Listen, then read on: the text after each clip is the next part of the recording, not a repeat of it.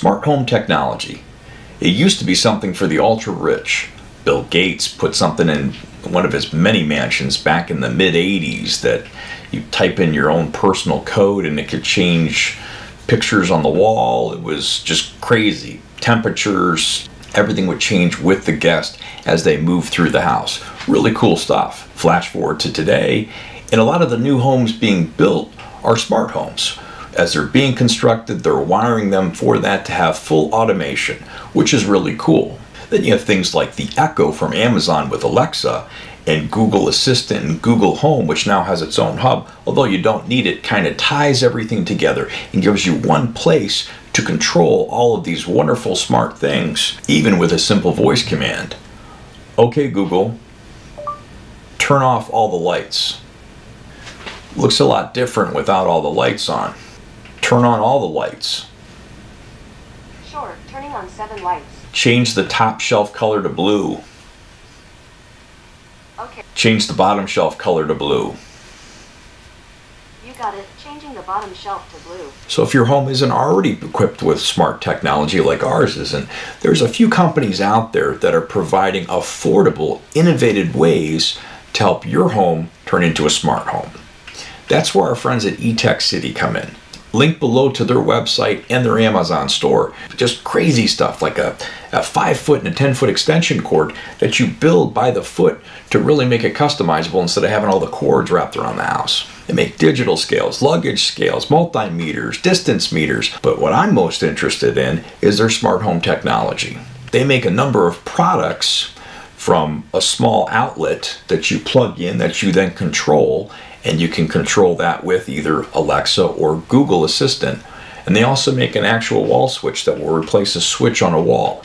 So we have our cases from IKEA, and the lights are from IKEA, and they don't make remotes for those, so you could obviously go out and find some kind of third-party remote, but all of it's hidden. It's going to have to be Wi-Fi. They were kind enough to send us a few samples to give us a chance to review their product and see what's going to work best for us, especially to solve that problem.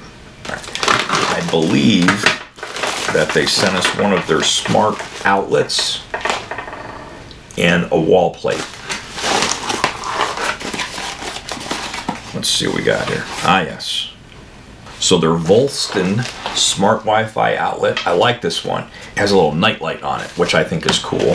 And their smart Wi-Fi light switch. All right, so we're gonna do the outlet first because this one's obviously gonna be the easiest one. Doesn't involve me having to put on my electrician's hat. And I think this is gonna solve the problem I have for the cases. I'll do a separate video for the wall switch. We're still on the fence which of our wall outlets that we're gonna change for this. So be on the lookout for that. So this is cool, I like it. You've got a lot of product detailed information right on the box. You know, so it's got to be 98 to 164 feet from the router. Compatibility, Android or iOS. Maximum power is 1800 watts. Input 120 volts or 60. Now my understanding is this has to be on a 2.4 gigahertz frequency band. Now we have a router that's tri-band. We have 2 different 5G bands and a 2.4. All of our other LED light strips were all set up on a 2.4 as well. Seems to be kind of a common thing. All right, so we've got our outlet here, and I like the fact that it's got QR codes on the back so you can scan it in case you don't have instruction manuals or you take this with you someplace. From what I've seen, the setup on this is super easy. It's plug and play. There's a pairing mode and you're good to go. Quick start guide. So here it's just telling you to scan whether you've got Apple or Android and download the VeriSync app for your phone. We've already installed the VeriSync app. So my thought is to plug this into the wall, plug my power strip in down there that I have the 4 LED lighting set up on it, leave the toggles in the on position, and then of course turn the power strip on and off with this. I'm not planning on running anything else that's got any kind of high power or anything like that because I know that that could be a problem. So we've gone ahead and already set up an account. So what it's saying to do is to plug this in, add your first device. Wow, you can do scale switches or Wi-Fi outlets. Oh, this is cool. And it has the 3 different options they have, including one for Europe. So we're going to select this. Plug your smart device into the wall outlet, which we have already done. Press and hold the power button for 10 seconds. Okay, until the light starts to blink rapidly. Okay, it's blinking rapidly. And then we need to sign into our network. Connection successful. Outstanding. Give your device a name. Alright, so now it shows up in our list. I'm now able to turn it on and turn it off. That's cool. And this is what I love about this. You can monitor the electric usage. You can set up a schedule for this to turn on and off at certain times. You can set it just on a timer to have it on just for a specific amount of time, whether you're home or not. There's an away option with this, which I think is really cool, where you can have things turn on and off periodically over the course of time, so it gives the appearance that you're home. I'm told that you can access this from anywhere in the world as long as you're on Wi-Fi. Now what we want to do is we want to pair this with Google Assistant. Oh, that's fantastic. I had already queued up the VeriSync control the other day. I was playing around with this, so it's already shown up in my Google Home. This is fantastic.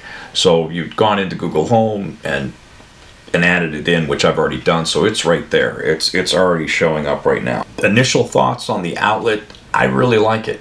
It paired up very, very easy. Okay, Google, turn case light off. Turn case lights on. I am very happy with this so far.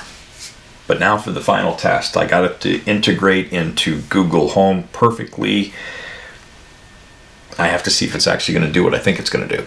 So I'll be back in a minute as I dig out these Funko Pops and get in there and attach this to that power strip and see if I can get it to do what I think it's supposed to do. So final thoughts on the Volston Smart Wi-Fi outlet with nightlight.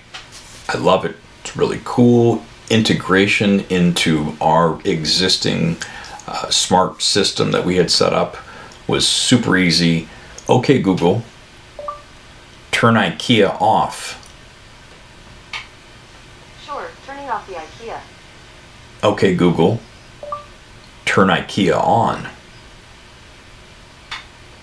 You got it, turning on the IKEA. Once again, there's links below for Etekcity's website and their Amazon store. They do have other things that are beyond smart technology, like I had mentioned, with the build your own extension cord, which I thought was cool. They have some camping gear, which was cool, with like LED lights and some fire starters, crimping tools. They've got some really neat things on their website, so be sure to check out the stuff beyond smart technology. I do like the fact that it's not hub based, because some of these systems you have to have a hub which sits someplace else, and then these all attach to the hub. This is great because I've moved it into 3 different outlets so far, and within seconds of plugging it in, it went through a quick initiation and immediately rejoined the Google Home system, so I thought that was great. Once again, we want to thank our friends at Etekcity for providing us with these really cool smart home devices that we can test out here in the studio. So on that note, we want to thank everybody for taking the time to watch. Please like, subscribe, comment below, and share with your friends. And as Kendra always says, until next time, stay weird.